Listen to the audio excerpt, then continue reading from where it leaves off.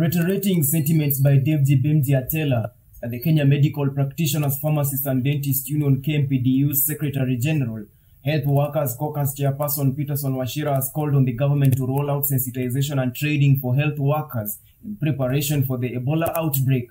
The medical practitioners have been at crossroads with their employers tied around their welfare, low budget compared to the baseline of 15%, and policies prescribed in their contracts as they discharge their obligations in readiness to handle the deadly hemorrhagic fever Ebola, which has left Ugandan counterparts grappling to contain.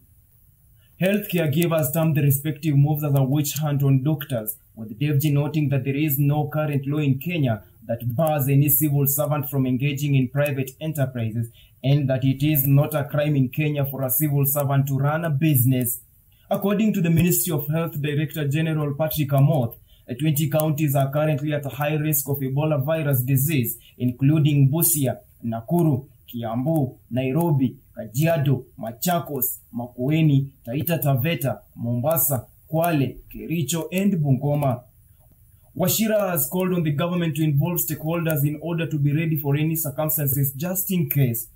The Health Workers Caucus issued a 40-day strike notice with immediate effect in solidarity with their county health employees who are not paid for 2 months now, demanding action, failure to which they will down their tools and paralyze health sector operation in respective counties. Stanley Lugaria for The Informer, uncovering the truth